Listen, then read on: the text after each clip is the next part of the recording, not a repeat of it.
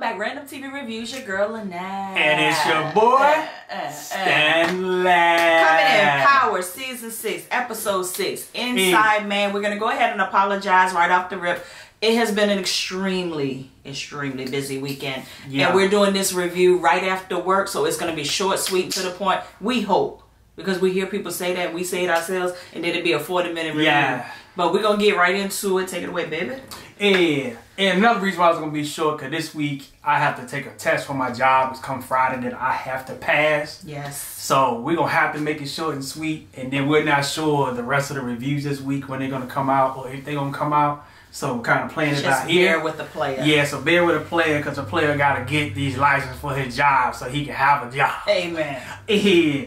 So pretty much this week we picked back up where we left off last week.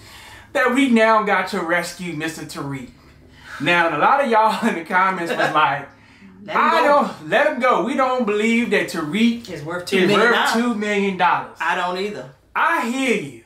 But I know how y'all mamas is, and we always talk about y'all mamas. See, it look a little bit different when it's somebody else's son, but if that was your son, Tyrone, we're going to have to do everything necessary at all costs to get him back. Not Tyrone, though. Yeah, Tyrone. We got to get... He a good person. He never mess with nobody. He would shut up the whole neighborhood, but he a good person. We got to get him back. Matter of fact, we got to get everybody together. We got to sell chicken dinners. I need about 10 of y'all to put in this pick 6 number because we got to win this money to get this boy back. So... 𝓔𝓶𝓪𝓲, of course, y'all was like, in the comments was saying, what you believe that was going to get 𝓔𝓶𝓪𝓲 back was Tariq. And you was right. Him making the dumb decision. So, Tommy don't want to do it.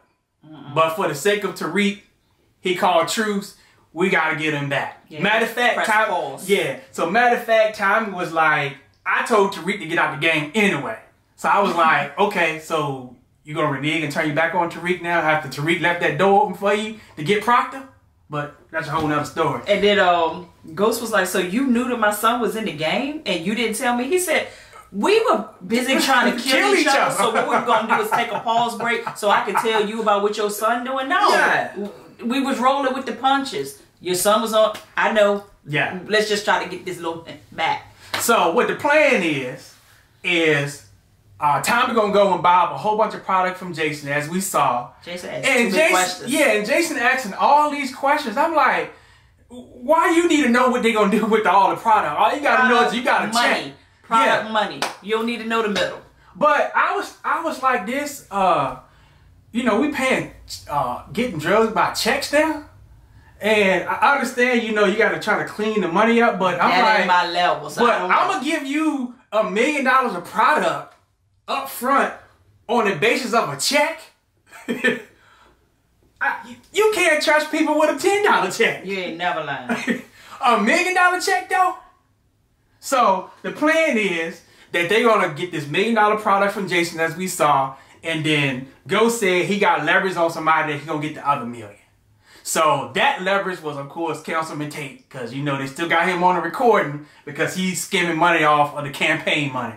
Why is it every time that we, as black folk, got anything to do with money, we always bucket up? We dirty as hell. Yeah, when it comes to us and organizations and money, we always got to mess up the money. But how about this, before we even get ahead of ourselves? How about the fact that Tariq is a part of his own kidnapping? Yeah. And $1 million goes to him, and another $1 million goes to Vincent. So he figuring. He thinks. So he figuring.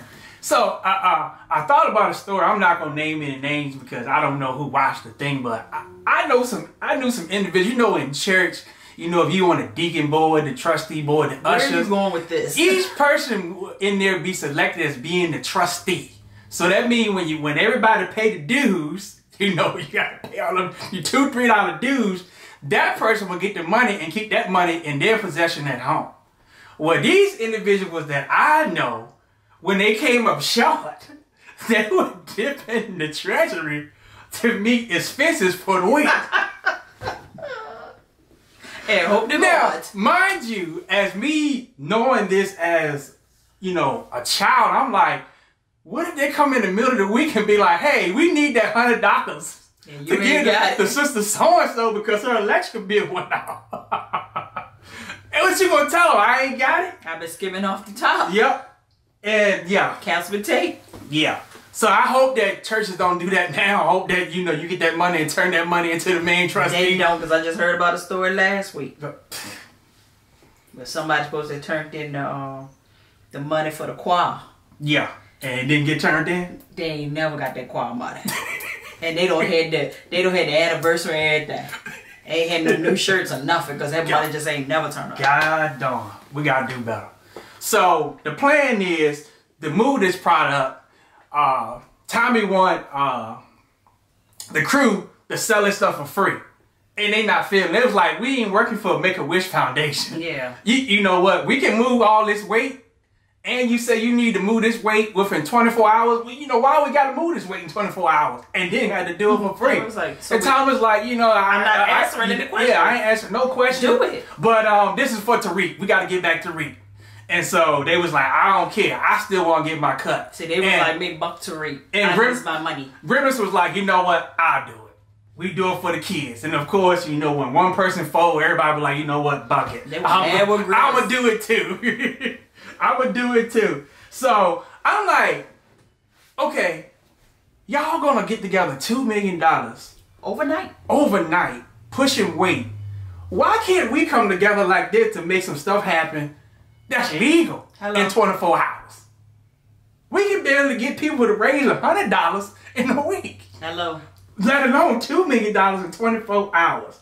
So Ghost goes over to Councilman Tate, shakes him down, say, I need $1 million out the account. They're going to stress Tate out. Yeah, and Court Counsel like, first of all, what do you need $1 million for? And number two, no. Because Ghost never ever tell him what he would do with the money.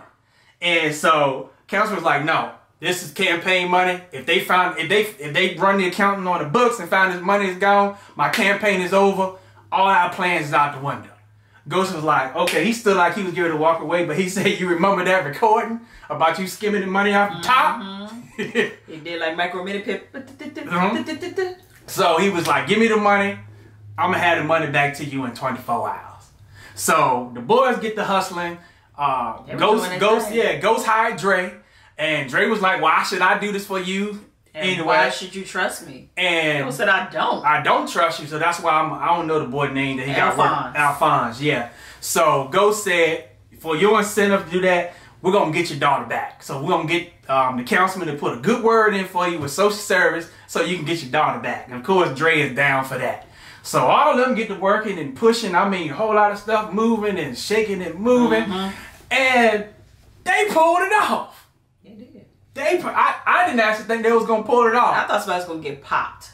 That's what I thought. Because everything was going so smooth. And, you know, it was like, oh, I was like, they making it look easy. Popped and when somebody going to get killed. You know, it reminded me of a New Jersey Drive. Y'all remember that movie when they was going around robbing them cars and stuff? They made that joint look so easy. And then you saw how that ended. And I see how so I was like, where is the crash going to come? You know, what's going to happen? And it came. So they were going to take the money on over to Mr. Vince. No, I'm sorry. The Olive Garden dope boys, you're ready to take them the money. When somebody said that in the comments last week, I fell out. I think it's She All About the Business said that. I said that in the comments. That is too funny. The Olive Garden dope boys. So they making a run over to the Olive Garden dope boys and they looking around, make sure ain't no police is coming. And then they see this car coming up on the left, wide open. And just slam on brakes in front. I was like, who in the hell is this? God darn Jason. Nosy Jason. I'm like, Jason, what you got to do with this money that you got paid? You getting your money. Yeah, so you good. So what's the problem here? So he ended up shaking them down and robbing them for half of the money they worked so hard to get over the last 24 hours. So like Craig said, we was right there. So all of that labor was pretty much in vain. So they had to pretty much go over to Vince and them, the Olive Garden dope boys, and be like, we ain't got it. We ain't got it. So now they sitting in front of Jason, telling him we only got half the money, but can we still get Tariq back? Hey, you know him. He's like, no, the deal was $2 million in exchange for Tariq. So the whole time when they was talking, trying to negotiate, Vincent is putting some freaking Florida oranges inside of a bag. And I was like, no, he ain't fitting to do that. A thin line. Yeah, I'm like, come on now. I was like, all right now. So he put a lot of it. Yeah, he put a whole lot of them. So Ghost, I'm like, what you get ready to do with them oranges? So he was eating them, kept stuffing them. And Tariq was looking like, yeah, this ain't part of the plan. Why he gonna take them oranges and kept busting goddamn Tariq in his goddamn chest? And I said, good for you, bro. Because you ain't running scared down here. Exactly. So you showed you that you thought you got over him. You thought that you were gonna work out a deal with him, and your daddy was gonna come through with the $2 million, which they did. But Jason took it from him and caused you to get your goddamn hindparts whooped. And I'm glad about it. So Vincent decided to restart the clock and give you 24 more hours. That was that Christian in it. Yeah, huh? Yeah, I give you 24 more hours. To get me back, to get me, I guess, the other half, I guess. Yeah. The other $1 million. So they got to go back to the drawing board. And old little Tariq was like, wait, before I go there. Tariq was like, that wasn't a part of the plan. He was like, you stiffing me wasn't part of the plan either. So he said, now it's my plan. Now it's my plan. Uh-huh. So they go back to the drawing board. So they going back and forth. But by this time, I forgot to mention this part because Ghost still had never told Tasha that Tariq was missing.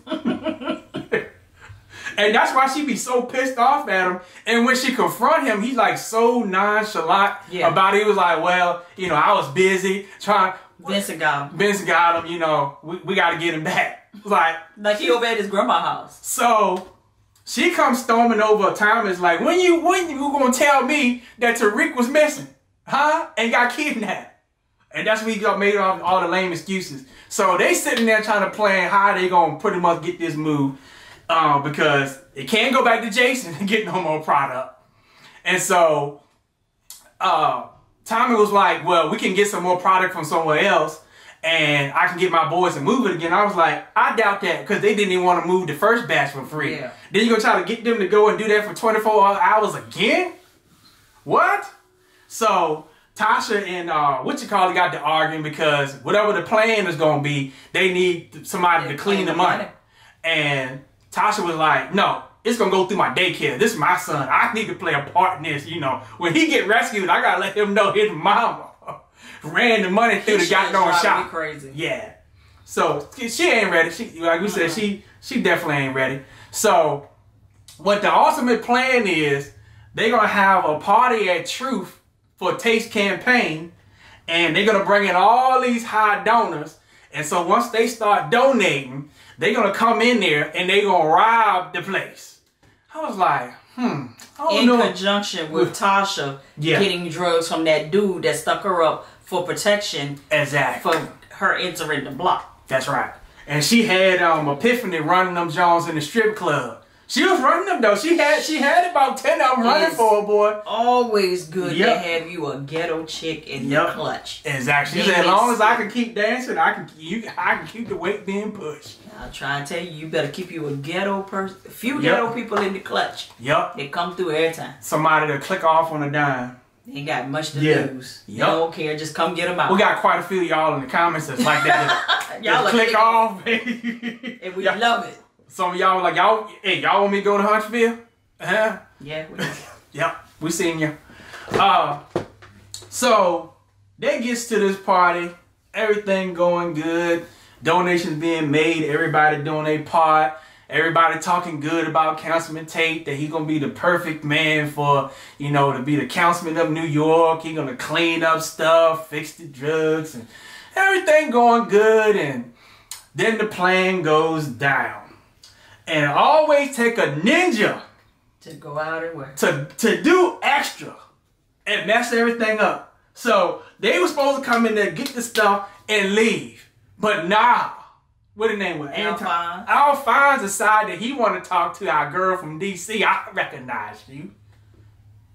And Ghost come out to be like, brother, you just need to leave. You got what you want. You're going too far. He was sending them cold words. You're going too far. You need to leave. He insists that he want to still keep on pushing the goddamn envelope a little bit too far. And Ghost kicked in and he gave Councilman his gun so he could become the distraction. Strategy. Yep. So now he distracting the boy and Councilman came from behind him because Councilman, I didn't know this, he was a police officer. I didn't know that. Yeah. Did y'all know that? Or I didn't know just missed that? Yeah, that just like went clean on my head. So I was like, he gonna shoot the boy. He been in the caddy. I know it's been 10 years, but like your granddaddy, he might have been out in the woods for years, but he still had a shot on him. So Councilman ended up taking the boy out, but Ghost made sure that wasn't on him, which was a smart move. It was smooth. Yeah. So you let the expletive, and pretty much he got. Councilman got a whole lot of credit for that. Yeah. That worked out for his benefit. It worked out for his benefit. And even, what's her name, Ramona? She was like, it's so funny how this just kind of worked out the way that it did. And Ghost was like, yeah. Yeah. So I didn't think it was a good plan at first. And I'm like, you gonna bring that kind of heat to your club? And you just were talking last week that nobody ever be at the club. Now this week the club is packed. And now they have a robbery, so you ain't never gonna hear nobody else at the club now. Say them there gonna brown liquor bottles gonna have dust on them. Yep. So they pretty much pulled it off. They still end up getting the cash. And for some kind of way, maybe I might have missed it, that the money got back in Tate's account. Yeah. Because they were short. You know, they were short because the moment Tate confronted Ghost was like, hey, brother, it's been 24 hours. I need that money back before they check that. Because like I told you, if they find out, we ain't got no more campaign. But when they got to the party, he come and shaking his hands like, brother, you came through. Thank you for putting the money back in the account. How did you do it? I was like, Ghost was looking like I didn't do it. Yeah, so I'm like, I don't know how the money got back. Maybe the Lord did it. He did. Man, that brings me to another story. Oh God. This is when I was in school and I was a waiter. And I had to deposit my money in my checking account to pay my car payment. But me, on Fridays and Saturdays, I like to go out and party. So I went to the bank. I had my car payment money right on the dime. And Mama told me, you better not touch that money. And me, soon Friday come in, I'm at the ATM. Boop, boop, boop, boop, boop, took out $20. I knew I was going to be short on my car. And my car payment actually got paid. Guess what happened, y'all? When I withdrew the money didn't come out of my account balance, but the machine gave me $20. Can we try that today? I wish it could happen, but that ain't the first time I heard that. I heard a whole lot of people done did that, but see, their situation was, you know, legit.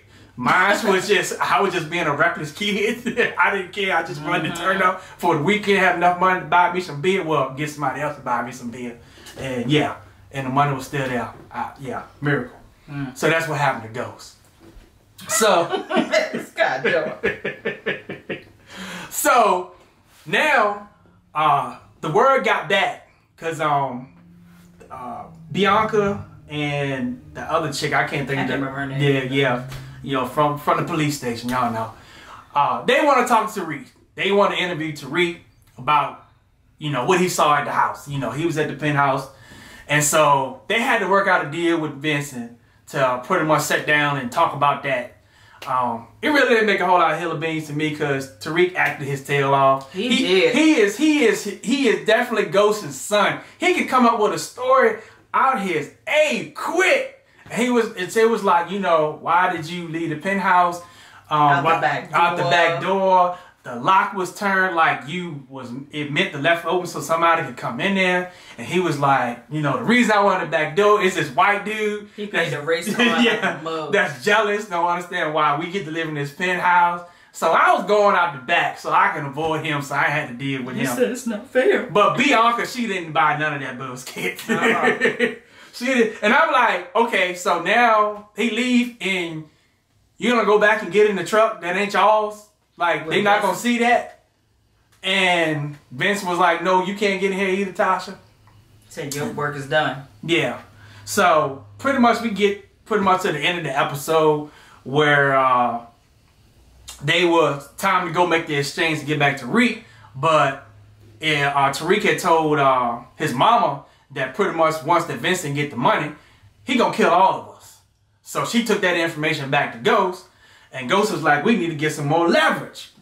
So when they went to go make the exchange, and I was like, okay, y'all are here, y'all got the money. But they took one of his guys, but I was like, most of the time that really don't work, because they will kill one of their own to get what they going and keep it moving like it ain't nothing. It could be their cousin. They'll put a bullet right between his eyes to make the deal. So now remember Milan, didn't y'all? Yep. Eyeball eating joke. He would kill you and eat your eyeballs while he talking to the next dude. So they pull up, so they got his man, so they make the exchange, and I was like, this is going a little bit too easy. They gave up Tariq easy. They gave up his guy real easy. This thing, you know it, Vince was like, nope, you ain't going nowhere, players. And all these lights come on, all these dudes with a bunch of guns. And I'm like, here we go. Where is the leverage at, Ghost? Where is the leverage at? And about 3 seconds later, Ghost said, Vincent, we fitting to leave here. We getting up out of here. And Vince was like, no, you ain't. And boom, guess who showed up? Goddamn Bennett. And he folded. Vincent folded right under his goddamn nose. He was like, if you ain't fitting, Bennett was like, if you ain't fitting to have a war with me and my crew, gone. Because matter of fact, Tariq, I owe him one. He brought back Proctor's daughter to me without a scratch. So I owe it to him. So you let him go. So if you don't want a war, let him go. Vince was like, okay. Put the gun away. Them jokers left. But here was the kicker that was there. When Bennett was talking to Ghost, he was like, you know, I was willing to do this. I was willing to do this because before Proctor died, I mean, no. Let me get that right. Ghost had told Benny that Proctor had mentioned this case he was on that was gonna pretty much, he was hiding out at my place to get away from this person in this case to protect him and his daughter, and because that was a deal for him for Benny to even come over to meet them with that spot for the leverage. And the whole time that they were talking about, Benny brought it back up and said, yeah, we good now. You know, you get Ghost gave me the name. And Tommy will sit there looking like, oh. But I never thought that Ghost didn't know at this point that Tommy killed Proctor. So I automatically thought that Ghost knew that for some reason. I don't know why I just put that together. Because he usually knows everything. Yes, but he didn't know. So we found out that he didn't know because when he got back home, because it looked like he living with Tasha now, because he ain't in the apartment that he was dogging out. In the deluxe apartment in the sky. He said, Tasha, Tommy killed Proctor. She was like, what? Like, yep. So I was like, okay. So now what's gonna happen? So we got Tariq back.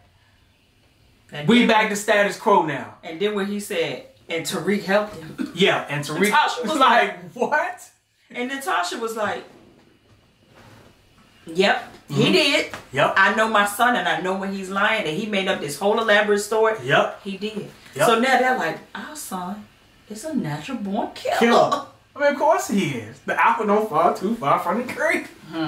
So then we switch over and we see Tommy and Keisha talking. And Keisha like, I'm sick of them. We ain't doing nothing else for them. And you know, she's still going on with her bullshit. She wanna take a bullet to Ghost. And I'm like, I was like, you ain't about that life. You can't even discard a gun properly without really getting your clothes. So, and then Tommy was like, Ghost know I killed Proctor. And she was like, well, you know what you need to do. And he was like, yeah. So I'm like, so now we walk away with this misunderstanding. Yeah.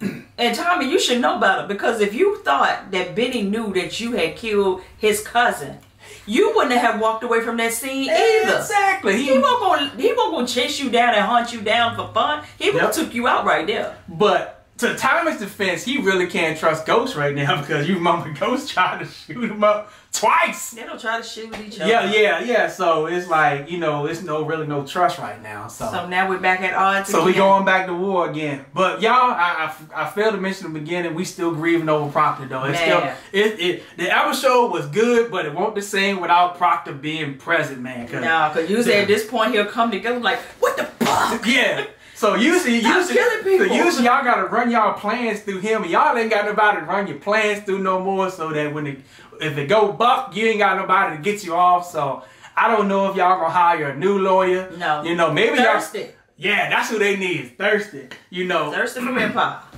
So.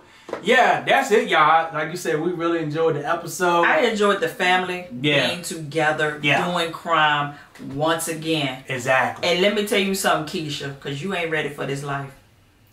You bucking the books up already. Yep. Tasha got to come behind you and tell you how many blow dries to put on the invoice. I ain't got time. I don't have time. Get all y'all locked up. Straight from the VA. The dirty, dirty South. 2 up, 2 down. Holla.